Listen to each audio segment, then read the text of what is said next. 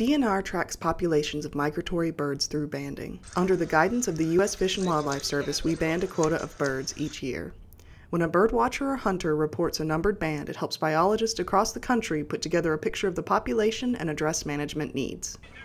Canada geese are banded in late June and early July. By this time, most of the birds are molting. They have shed their old feathers, and they are flightless while they wait for new feathers to grow in, making it easier for them to be gathered and banded. In the past, we'd create an enclosure out of netting and funnel the birds into it. 2016 was the first year of a new system where, instead of bringing the birds to the net, we bring the net to the birds.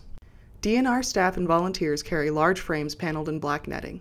We are able to surround the geese and gather them into a group, then join panels together to form a stable fence. Groups of Canada geese we find on the water will be guided together by boat and then herded up onto the land. We handle birds in a way that is safe for both them and us. So, this is that big, heavy bone that you're holding.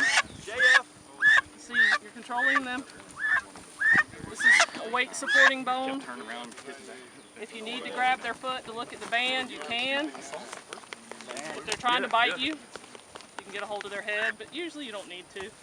If they're really going crazy, you can tuck their head under their wing and hold them up against you. See how she just calmed right down? That just calms them down while you're waiting to hand them off to the bander. First, we look for birds that already have bands. We record the numbers from the bands and where the bird was found, and then those geese are released. Next, we must band the remaining birds. Biologists determine each bird's age and sex. A numbered band is placed around the leg. It's not too loose and not too tight. There is plenty of free movement around the leg.